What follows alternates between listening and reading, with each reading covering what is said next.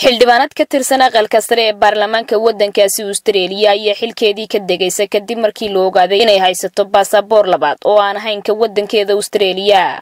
Sharciga waddankaasi Ustareeliya waxa uu mamnuucayaa in qofka galaya baarlamaanka amaba xil sare qabanaya aan u haysan karin laba jinsiyadood. Waxaana sharcigaasi uu galaaftay siyaasiyiin badan oo uu ka mid yahay ra'iisul wasaare xigeenkii waddankaasi.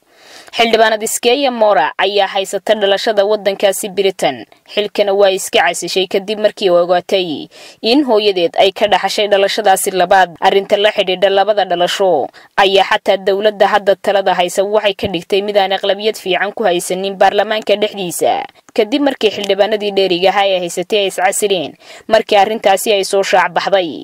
Maxkamadda sare ee waddanka Ustareeliya ayaa xukuntay in qof kasta oo laba dhalasho haysta aan u geli karin siyaasadda waddankaasi. Ra'iisul wasaaraha waddanka Ustareeliya ayaa waxa uu sheegay in siyaasi kasta looga baahan yahay inuu shaaciyo haddii uu haysto laba dhalasho oo dal kale ah oo aan la ogolayn inuu siyaasadda galo. Ilaa 5 bisha Diseembar ayaana loo qabtay siyaasiyiinta. Xukuumadda ayaa soo ceeshan karta aqlabiyadii ay ku lahayd baarlamaanka haddii ay soo baxaan laba xildhibaan oo xisbigeeda ka tartamaya.